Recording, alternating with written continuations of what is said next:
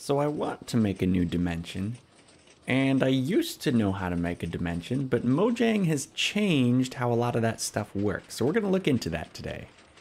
So the idea that I have for a custom dimension is actually summed up pretty well over in here. This is something we made a long time ago, and it is basically space. There's kind of like a black hole in the middle. That's a little bit unfinished. Potentially because a creeper blew it up or something. I don't remember. But yeah, there's like these little solar systems, and we can kind of like fly around in here using some command block logic that you saw that we passed. And you'll notice my hunger bar is like green and stuff. So like we're actually using up hunger as we sort of like float around in this 0G environment. So I was thinking it'd be cool to make basically a 0G dimension. Okay, so we have the model, but we need to make a choice on which dimension we're going to be copying here. What I mean by that is like each dimension has sort of like a base. Oh, I almost just turned that off.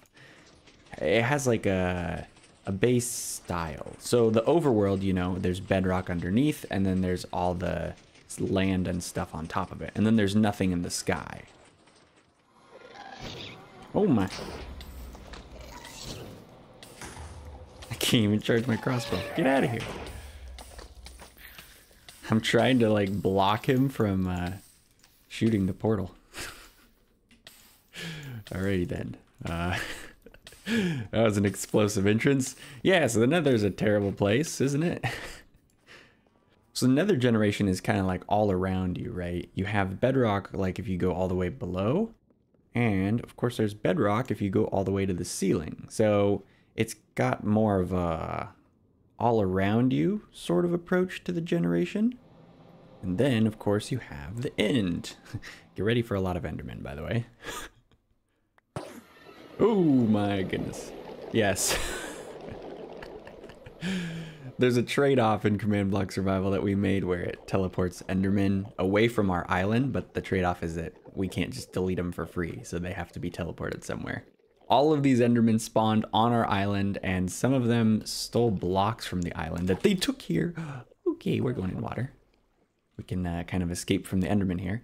But the end is different than both of them. There's no bedrock either on the top or on the bottom. There's just these floating islands.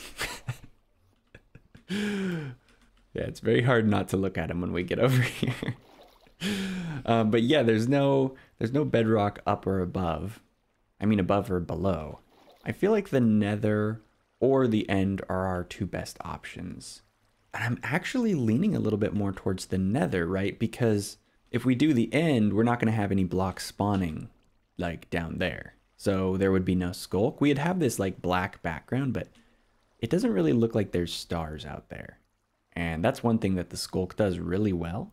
So I'm thinking maybe we should start with basically the Nether as a template for our space biome. So this is the Nether dimension, the file for it. And it's pretty much just a list of a bunch of biomes. There's a bunch of settings that I don't remember what they do. Some of them are probably new. Okay, this multi-noise. I feel like I remember this being important to like the general design. Like I think this is partially what makes it so closed in. But it looks like we're gonna have to do a little bit of sleuthing here. There's more information. There's settings somewhere else. Yep, okay, so it's in a totally different folder and under the Nether here. Oh, and if you're curious where I get all of this stuff, all this vanilla files and whatnot, I'll put a link for that in the description for the more curious of you. But this is a bunch of settings and is a little bit overwhelming. And I just don't know what all this stuff does. Well, this one's actually pretty easy. Piglin safe. Okay, so...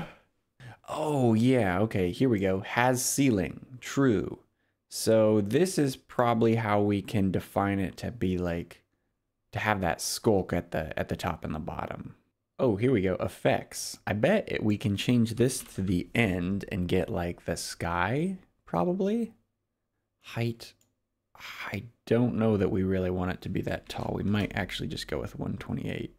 Ambient light. I think we're going to want to turn that up a little bit. Honestly, I'm guessing at a lot of this stuff, so hopefully that doesn't bite us too hard when we try this. Okay, so I renamed that settings file we just modified, and I'm just going to call it Talon space settings. You can observe how confident I am. One thing I do remember from Dimensions from a long time ago whenever I did it was Dimensions can genuinely mess up your world. Like a lot of the other stuff we do, it's like, you know, it's not really a big deal. Yeah, some item gets deleted here or there. But Dimensions can like corrupt your world gen file so that you have to fix it manually, which I did have to do before. So yeah, we're adventuring into a really exciting territory here. All right, so this is actually the command block from a long time ago. Oh yeah, you can see Talon hotspot double, which does not exist anymore because there were so many issues and corruption and all that kind of fun stuff. And I think I want to do this differently anyway. So we're going to do something kind of funky. So what we need to check is in the end here, it's those little dimension teleporters. Well, they're not actually dimension teleporters, but I think they would look accurate to a dimension teleporter, right? So what we need is the info from this block. Can we use this to teleport into our dimension? Oh, funky. It has an exit portal attached. And it's, okay, I think it's in the same dimension. I'm not saying anything about the end here. Bummer. Looks like that is, whoops, not F3. Seems that that is only for teleporting within a dimension. So we'll need to go look at the other dimension teleporter type blocks if we want to get to our new dimension. Because theoretically, we're going to be going back and forth a few times. So we want something that's going to stick around. ID end portal. Ah, these all teleport to a specific portal location. Oops, not down here. Can we specify the dimension ID in another portal, maybe? Target block is not a block entity. Well, well, you know, we could maybe try something a little bit tricksy here. If we combine the command block with maybe the end gateway. I know we're taking a bit of time on this, but I genuinely think this is going to look really cool if we do this decent. So what we'll do here is if we make a little like a pocket for us to teleport in, because you remember there was that exit portal tag. So if we make the exit portal tag be somewhere that we can't normally get, then we can have the command block teleport us to the other dimension. But that way it'll feel like it's more of a normal way of getting there, right? Rather than just, you know, a command block and walking into a wall like it was before. So it would make the most sense if it was pretty much just right below it. So we could just make a little bit of a stasis chamber here underneath the command block. So let's get the location here from targeted block 156. So since we're prototyping, we're not really going to worry about trade-offs right now. We're just going to set an end gateway, and I will put in the exit portal with the cords that we got from before. So that should, yep. Oh yeah, look, that's a really cool effect, right? You know, it's also kind of trippy. So presumably if we chuck an ender pearl, we're going to go down to that spot. That's what we're expecting to happen. It might not happen that way, but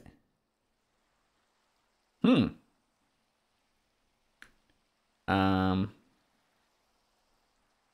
we're not dead. I guess that's a plus. Okay, let's go take another try. Ha ha ha ha. Alrighty. So on the wiki, there's an additional tag that was not present in the end gateway we looked at, called exact teleport, which we are going to set to 1 because we want to go exactly to that location. So this should send us down there, right? Yay! And there's a purple beam, which is cool. Okay, so now what we can do is with that command block, we can check, are we in this location? And if we are, teleport us to the new dimension we just made. This'll work, right? Should we maybe not have valuables on us? I'm thinking maybe we shouldn't have valuables on us. Oh, it's all rainy outside too. We must escape the rain. Do you guys think this is gonna work? Let's see. Wow! That's amazing. This might give you a chuckle. So, you know the whole like settings file is like, oh yeah, we gotta detective it and figure it out. This ain't the right settings file. Like you thought this was scary? Try this. It's so big. We're doomed. We're doomed. So I guess for now, we're going to just put this back to be Minecraft Nether because that file is absolutely enormous. This is where dimension stuff gets scary. I knew there was one somewhere. I just couldn't remember where. That's where it was. So me and my 48 fish are gonna hop back in here. I'm not totally sure what we're gonna be teleporting into. It might be weird. Oh, uh-oh. It seems that we've teleported into the wall. So is this basically just the nether? Yeah, look here. Okay, so the we've made an anomaly here. End highlands, but we're looking at netherrack. That does not compute. So what I want to know is this dimension, this is so far off from the goal here today. I wonder, so is this dimension, is it End Highlands made out of netherrack? Or is it just trolling us when it says that it's the End Highlands dimension and it's like actually just basically the regular nether? Or is it just a giant block of netherrack? It could be that too. If it's a giant block of netherrack, then yeah, punching through might not be the strongest option there. Okay, because I just want to know if there's anything going on, I'm just gonna dig straight down. It's okay if we die. I just want to know whether there's any terrain, you know? It was definitely a mistake not to bring a pickaxe. Okay, I'm not finding anything, and also I'm realizing that if we're just gonna delete this, it doesn't really matter whether there's that much terrain. Because we're going to adjust this biome to be the way that we want it to be. You know, space. So I guess we can just teleport back with a TP command. I don't know where this is going to put us out, but whatever. Hey, we're in a swamp. Oh, and there's everything. Okay, so we just got to swim over. Well, this thingy works just fine, and it's super cool, so we'll keep that. Probably need to just go adjust those dimension settings. I'm a little bit scared, honestly. That was a huge file. But we gotta do it for the episode. Okay, here we go. Take a deep breath. It all makes sense. Default block, Minecraft netherrack. So I don't know why, but it didn't generate the End Highlands. It just generated netherrack. That's kind of concerning. But for our space dimension, the default block is just going to be air. That's a pretty easy change. It should make a pretty huge difference right off the bat. Man, there's all kinds of stuff here. This is ridiculous. Vegetation. I guess it's not ridiculous. It's a dimension. It should have a lot of settings. It's a lot, though. Okay, wait, hang on a second. These are maybe not as bad as I first thought. So it says Minecraft bedrock floor. Now we want to turn bedrock actually into skulk. That's kind of the goal here. And if we look, result state, it says Minecraft block. And then we see something very normal, Minecraft bedrock. Okay, so we can just change this into Minecraft skulk. And I think, yeah, there's bedrock roof down here, so we can do the exact same thing. So that is at least 1 ounce of progress. All right, we got to keep this tangible or I am toast. There's so many things going on. Like, we have to make sure that we, I'm looking for a pickaxe here. Or something to make a pickaxe with. I guess we need to go downstairs. There's pickaxes somewhere. Oh, there's wood, I guess. Okay, so we have a pickaxe. It's just a wooden pickaxe, you know, nothing too crazy. There's supposed to be air that's going to generate now. Oh, that was a really great throw. Excuse me? Okay, that's a little weird. Oh, there we go. All right, we're back in the dimension. Oh, okay, everything that we did here before is still here. We'd have to go into new chunks to generate it, which would mean I would have to dig my way into new chunks. Oh, wait a second. Oh, there is stuff generated. Oh, okay, that's interesting. And so begins our survival world. No. Oh, this is kind of weird. Look, Endermen spawn here because of the whole end effect stuff. And look, it's all like purple at distances. But then we're getting nether generation. Okay, so I should probably just delete everything. Although it kind of looks like this is new generation and it's not generating the air blocks it was supposed to. Yeah, okay, so this is new gen. It's weird, there's no ores and stuff. It's like a blank canvas a little bit. Oh, the way I could check if it's working actually is if I dig up to the ceiling and see if there's skulk up there. I'll give that a shot and see what happens. Need to get some blocks. Ah, pickaxe broke.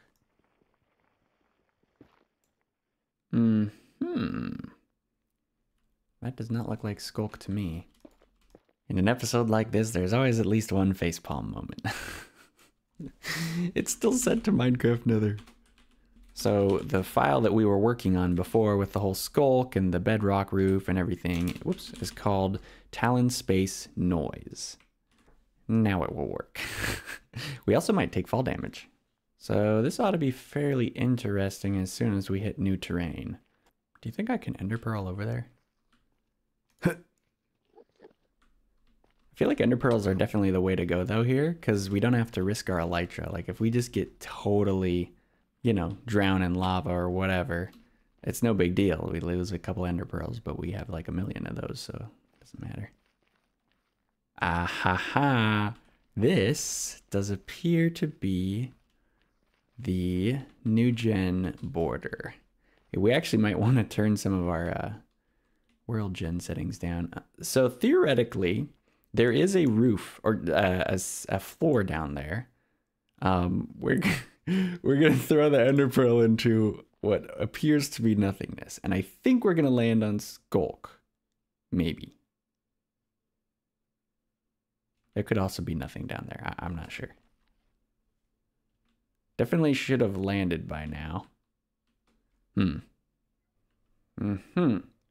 Okay, so the skulk didn't work. New plan. We need that system that we have set up. Oh no, the elevator froze. Oh, because I logged out. Never log out when a slime block thing is in action. Oh boy. I'll have to fly up there and get it. But yeah, if we go set up the thing that lets us kind of float around in space while still using up our hunger, we can set that to work on like in the entire dimension. So that might be our next step. Oh yeah, if you use 255 levitation effect, that's how you're able to get the sort of floating straight. So I'll just copy this into chat. This is how you can move commands. You just // and then copy them into chat, and that way you can press up and you can snag them back, and then you can copy paste. Funny little trick.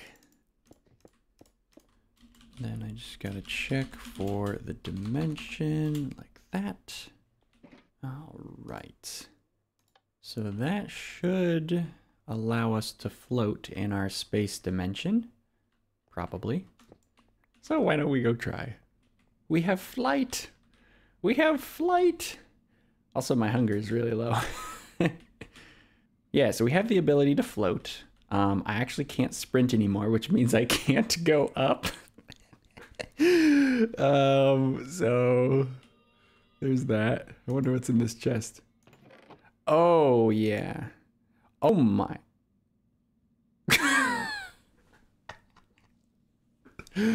Well, that ender pearl is gone. Yeah, the If you're too far underneath the chest, you can't open it properly. Although it doesn't look like there's anything good in there, so. Yeah. Ha ha ha ha. Figured it out. That was surprisingly difficult. So we have a bedrock roof up there and then a skulk floor below. So the fix was pretty simple. I just had to change the default block to be skulk. And then down at the bottom here, I changed this to be air. So basically I just flip-flopped them. And now that the testing is done, we can change this bedrock to be skulk. Boom. Dude, custom dimensions are hard. All right, so let's go into the new area and see how it's supposed to look. Yeah. All right, so we have a floor and we have a roof. We have these structures that are spawning, but those I think will be pretty easy to get rid of. Man, I don't want to make this thing too big, but I do feel like we could almost go up to 256 on the height. We'll worry about the details later. Let's just do the big stroke stuff for now. So our canvas is ready. The next thing we need to do is work on a biome. So this is the warped forest biome, and we're going to make two. So the first one's going to be easy. It's just going to be empty space. So we're actually going to delete a lot of this stuff, except for probably like sky color. And we're going to remove a lot of these features. We might try one or two of those in our next biome, but the goal here is to keep it simple. Well, actually, wait, I just had an idea. You know what might be kind of cool is if we could maybe spawn like a phantom. So there's a monster tab and then there's a creature tab. I'm going to guess a phantom actually is a monster. So in our dimension, we just have to update it to the new name, which I have. Oh, wait, Talon space has to go in first. I called it though, just space, because it's just space. I think we can leave all this as it is. Oh no. Oh, that's a lot of phantoms. I didn't expect, oh no. I didn't expect them to spawn at the bottom. That looks a little funny, but so then technically, yeah, we're in just space. Okay, now we're getting into the more fun stuff. All right, so let's adjust this max count here. We want the phantoms to spawn in groups of one. And then what we're also going to do, I noticed there was a spawn cost thing up here, and I assume that this limits how many can spawn. So this is the same spawn costs as an Enderman in a warped forest. I just copy pasted. So we'll just try that for now. And I believe the reason we're not getting the sky color we want is actually because of the effects thing in the type file that we made. So I'm actually going to change this to be the overworld. Let's get into making the actual biome. Okay, so this is the End Highlands, saved under a different name. I actually called it Asteroids. I'm hoping that we can make it look sort of just like rocks floating. Actually, you know what would kind of make sense on rocks is just like little bug thingies. And the smallest thing we have is like endermites. We could also do silverfish, actually. That would make sense, silverfish. I don't see a block choice here. So we're just gonna try this. It might pick Skulk, I'm not sure. Alrighty, that is too bright. We have clouds. There's a lot less phantoms though, that's nice.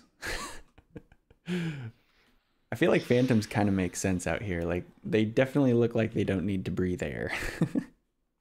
Okay, now this is a bit strange. So we can use the locate command to see like, is our biome anywhere nearby? But it's not. Like locate can find stuff with like a far ways away, like a long, long ways. And so if it's not finding our biome, I don't think that biome spawned in anywhere. So I'm looking at the nether biomes, and also I took a look at the overworld biomes as reference. And my basic conclusion here is the set of numbers need to be unique for each biome. So all we should have to do is just change one of these numbers. I feel like just space should be all zeros. So we can make the asteroids have some special number. Let's change the asteroids to have like let's say 0.2 temperature. So they're a little bit warmer than just space. I'm gonna just do locate biome here before I die. Hey, there is one.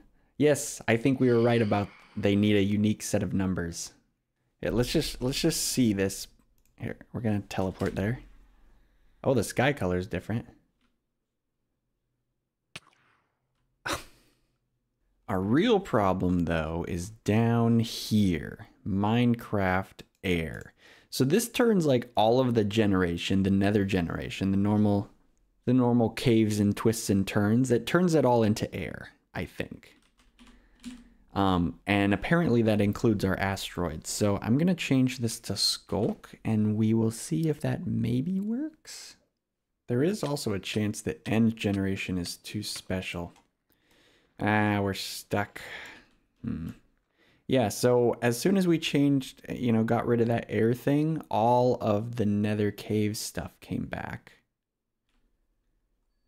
Okay, I've realized something here, and that is we're thinking about this all wrong. So I've been trying to change this generation per biome, but you can't do that. This is for the whole dimension, this terrain. So instead of thinking about like a complete and total void as the blank canvas, this is our blank canvas, and then we need to turn this into void. So this could be the asteroids biome, for example, and then we need to add what's called a carver. The nether is way fun, way more fun if you can fly around actually. But what we need to do is we need to add like a carver, which is sort of how like these caves get generated. If you fill it all up with the same block and then you have a carver that chops out air like this, you get a cave. So we need one that will chop out everything for our just space biome. Oh, I see something. Okay, replaceable. Minecraft nether carver replaceables. That's probably stuff like netherrack, right? Probably not endstone. So we're gonna need to make a custom one of these to even test it at all, I think. So we should be able to do Skulk replaceable world gen. And that, I believe, will have the ability to replace anything. So that should show us what's going on here. Okay, let's bump up the probability to max. Let's make this number really big. Oh, closer, closer. I'm using a canyon carver to chop through, but it seems that it's maybe not thick enough yet. It does appear to be stretching all the way up to the, or from the bottom to the top, so that's really good.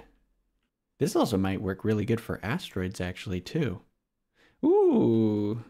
Oh no, it finally happened. I tried to exit out of the world because it wasn't loading into the dimension. And it's not exiting. I may have made the carver too powerful, and I think it was just like really hard for it to generate because I was just sitting in a corner and nothing was happening. So we got a problem. Okay. Oh, there's thunder. Yeah, so I had to delete that and load in. Uh-oh. It's kind of lagging again. Oh, not so bad this time. Well, we can still access the world. And this, wait, this might be actually what I was trying to get. Yeah, mostly these things are gone, it looks like. Yeah, I had to back off some of the things I changed because apparently one of them is laggy. But the thickness and the Y scale seems to be pretty much okay. So we really only have like one thing showing up here. I'm probably gonna die. Who cares?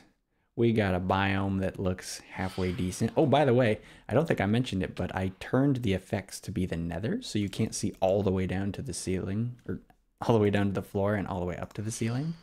I think it makes you feel a little bit more like you're in space. So we could just make a modified version of this carver for the asteroid field.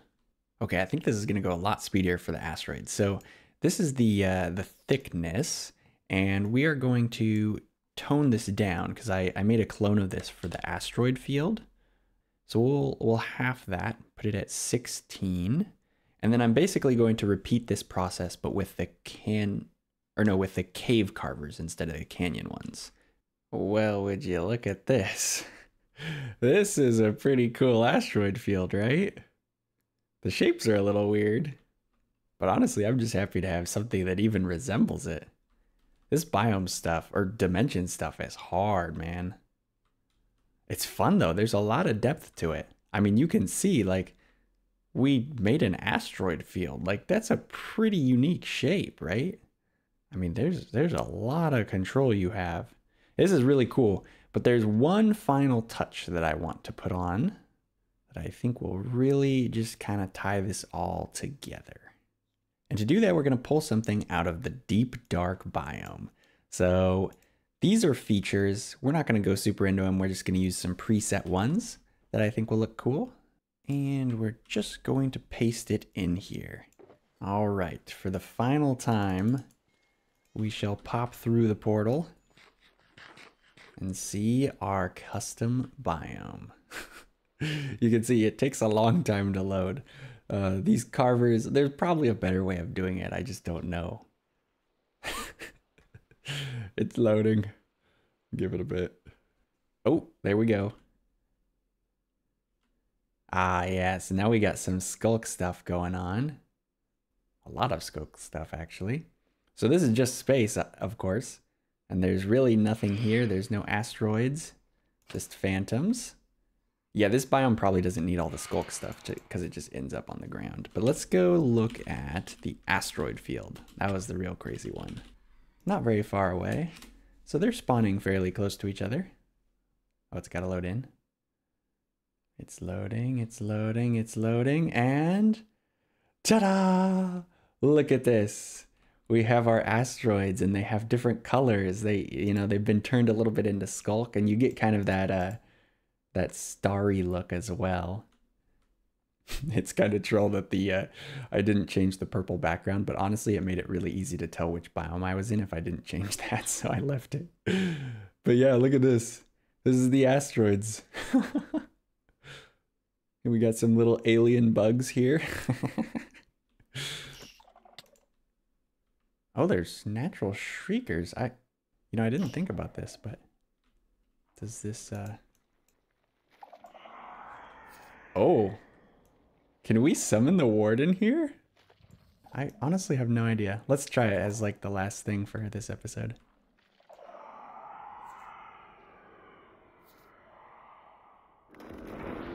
Oh, oh, it can spawn the warden. Dude, the warden's actually kind of alien. Wait, this makes a lot of sense. This is cool. He also has like no gravity, so it's pretty much impossible for him to be like doing anything. He might be able to attack though. Oh, that's awesome. That's so cool. Well, there you have it. We made an alien infested space dimension. We're totally working more on this in the future. There's so much here. This is pretty fun. I like this idea. I always wanted a space dimension. We'll have to like add reasons to come here and all that kind of cool stuff too. But I think that is going to do it for this episode. So I hope you guys enjoyed all the cool dimension stuff. But that's going to be it for me. So I'll see you next time. Later, later.